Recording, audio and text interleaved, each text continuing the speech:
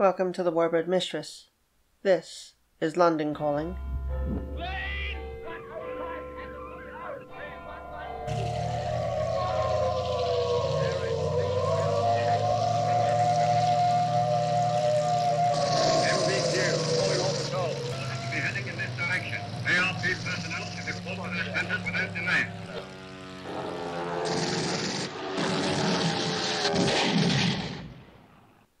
Welcome.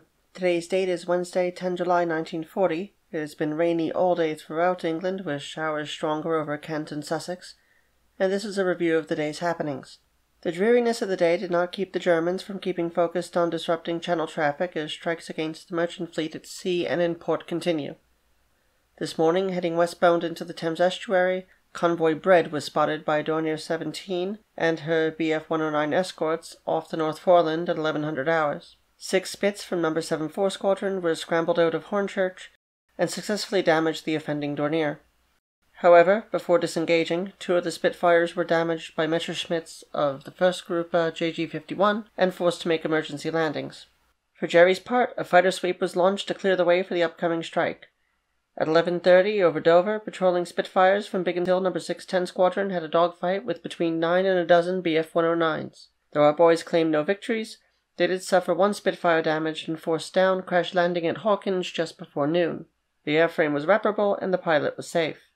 Having been alerted to the convoy, 1st KG-2 sent 26 Dorniers to intercept our ships. Heavily escorted by the full complement of ZG-26's first groupers Messerschmitt 110s flying with the bombers, and a high-altitude loose escort of Bf 109s from both 3 JG-51 and 2 Staffeln from the newly arrived 3rd Jagdgeschwader's first grouper. In response to the activities of the day, at 13:15, No. 32 Squadron was launched to keep a combat air patrol of Hurricanes over the estuary. Upon spotting the incoming raid of nearly 100 aircraft, the rest of No. 32 Squadron was launched together with the Hurricanes from Nos. 5-6 and 111 Squadrons, as well as No. 74 Squadron Spitfires. Within a half hour, a fierce fight had broken out over Kent. Our boys struggled to get the bombers as they were kept at bay by the Bf 109s assigned to keep a loose patrol well overhead, and to harass any potential interceptors. A half-dozen Spitfires from No. 64 Squadron were diverted from their regular patrol over the countryside to serve as reinforcements. While the radio chatter was too intense over the wireless for the interceptors to coordinate their attacks, and this was for many, if not most of the pilots, their first time facing battle-hardened Jerry, we did get to claim victories. Despite the odds and the unfriendly weather, our boys disrupted the thundering Huns from proceeding with their attack and kept Convoy Bread relatively safe. No. 64 Squadron managed to catch the Germans on retreat and continued to harass the broken-up formations of bombers and fighters as far as the French coast. For their efforts, they claimed 1 Messerschmitt 110. No. 5-6 Squadron also claimed a 110, 111 Squadron claimed a DO-17, while 3-2 Squadron claimed 2, and 6-6 Squadron claimed 1. 2 JG-3 lost 1 Bf 109, as did 2 JG-51.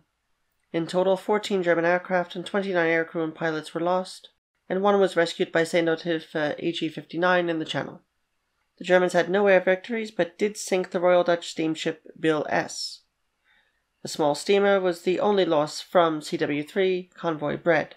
Unfortunately, this was not the only German strike. Uncontested over many parts of Britain, Goering's Luftwaffe struck at Falmouth, with U-88 striking ships in harbour. Their main targets seemed to be the tanker Tuscaloosa and the steamer Waterloo, which was sunk. The Greek Marichandris, a steamer, was damaged while the convoy HG-33 last month and being repaired in port. She was set ablaze when the fire aboard Tuscaloosa spread to her decks. Chancellor was also damaged, however the bombers attacking the 7,000-ton tanker managed to sink the Zwarte Zee, the Dutch salvage tug alongside her, as the bomb splinters and the shock waves of near misses tore through her hull. In the air, Britain counts 2 aircraft and 2 airmen lost.